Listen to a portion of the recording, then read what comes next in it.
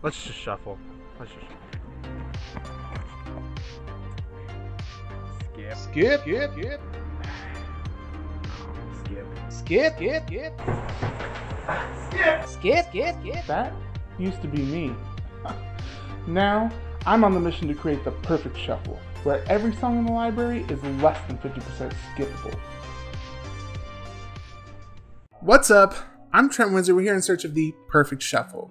It's time for another segment of clearing out the archives where I shuffle my music and whichever album pops up, that is the album I review song by song.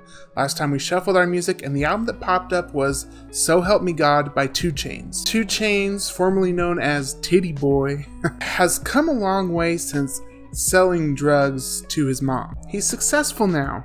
He has a family. He has his joints pre-rolled for him. Has that taken the edge off for his 12th album?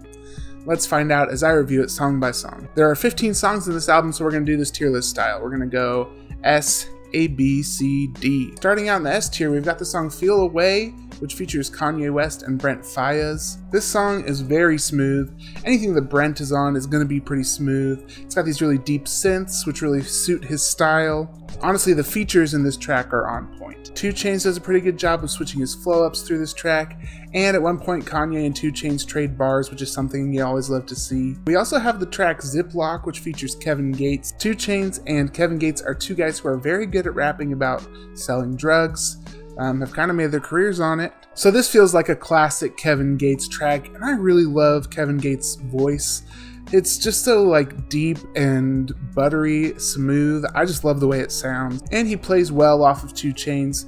Both of these songs in the S tier I would say are 30% skippable. In the A tier we have the song Save Me featuring Youngboy, Never Broke Again. It's kind of got a Louisiana bounce feel to it. What really makes this song is the flow. Both of these rappers really lean into the beat and make it just feel pretty natural. Next is Can't Go For That, which features Ty Dolla $ign and Lil Duval. Honestly, half the appeal of this song is the amazing Hall & Oates sample. I love Ty Dolla $ign.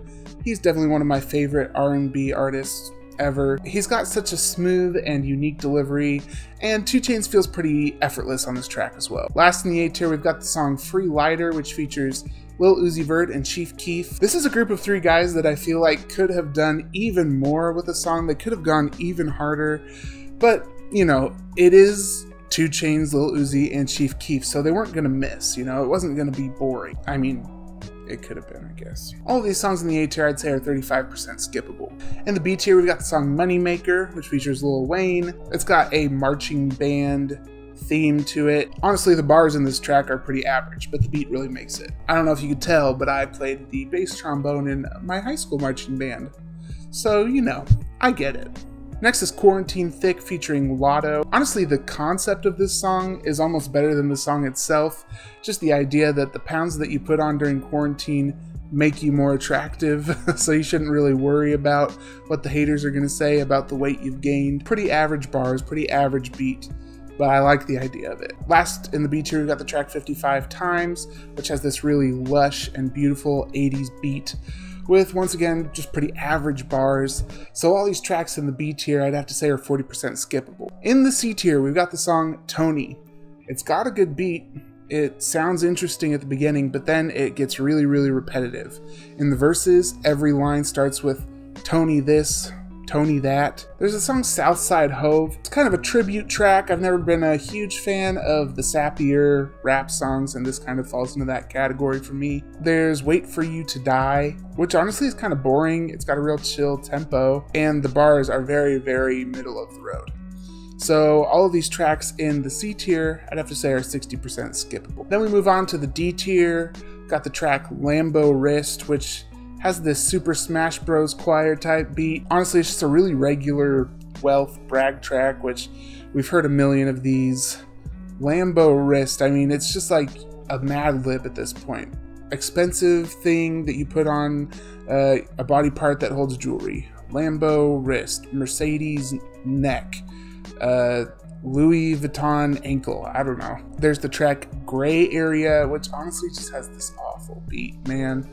I hate the beat in this track. And then the bars are pretty terrible too. I mean, he says old enough to be your daddy, young enough to do certain explicit things to your mama. It just feels like a drunk guy arguing with a teenager outside of a bar. There's the track Vampire, which is even sappier than Southside Hove. So definitely not my favorite. There's a lot of ad-libs in this track. A lot of ad-libs. And then there's YRB featuring Rick Ross and Schoolie. Honestly, Rick Ross was never my favorite, but this song definitely doesn't really suit him that well. It's this Hyrule type beat. You feel like Link should be going hat, hat, hat over this track. Bottom line, all these tracks in the D tier, I'd have to say they're 75% skippable. Mathematically, adding everything up, this album as a whole is 51% skippable. In my mind, 2 Chainz has always been hit or miss, but in the past, his hits have hit much, much harder. And even on this album, his misses aren't quite as big of misses as a miss used to be on his old albums. Does that make sense? Which just says to me that he's not really taking risks anymore. We're really trending towards the middle, which is fine. All right, let's shuffle our music, see which album I'll be reviewing next. Alright, we're just going to go into our music library here, go into albums, and hit shuffle. Okay, looks like the next album I'll be reviewing is Airs by And So I Watch You From Afar. If you like what I'm doing here, please like this video, subscribe to my channel, turn on notifications, let me know what you think about 2 Chainz. Let me know what you think about So Help Me God. I believe that all musical opinions are valid, and I'd love to hear yours. I will be leaving links in the description below for music videos for this album. Just be prepared to see a lot of booty. I'm just warning you now. I will also leave links to my playlist for Best of 2021, my playlist for Best of 2022, which is a playlist that I'm updating all the time, as well as link to my podcast, which I will update at some point. If I keep bringing it up, then I'll feel guilty enough and I'll actually work on it. I'm Trent Windsor, and this is The Perfect Shuffle.